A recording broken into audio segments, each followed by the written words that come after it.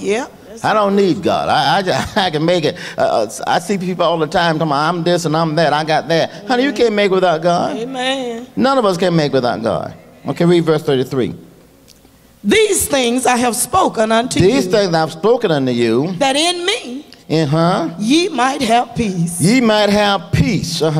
In the world. In the world. Ye shall have tribulation. You're going to have tribulation. Oh my God. You're going to have trouble. You're going to have trial. You're going to have to understand in this life, just like you look at a natural life, you're going to have pain and travail and sorrow, and you're going to get hungry if you don't eat. Amen. You're going to find yourself getting tired and getting no sleep. Amen. So things are just natural. So in this world, you shall have trouble, persecution, and suffering.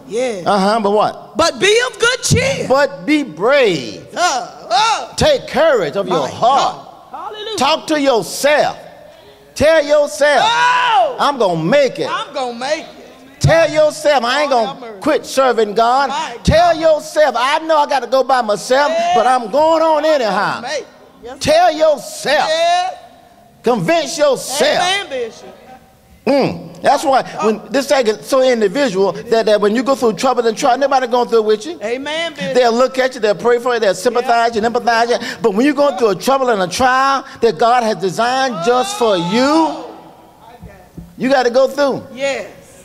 You got to speak boldly like the Hebrew boys. Yes. Yeah, I'm in this dilemma. I didn't ask for it. I don't understand why I'm in it, but I do know one thing. The Lord is on my side. Hallelujah. So be brave. Take heart. Take courage. I have overcome. Christ said, I have overcome. I have defeated. I have victory over. I have the charge. See, we really, the devil is, we fighting the fight is already fixed.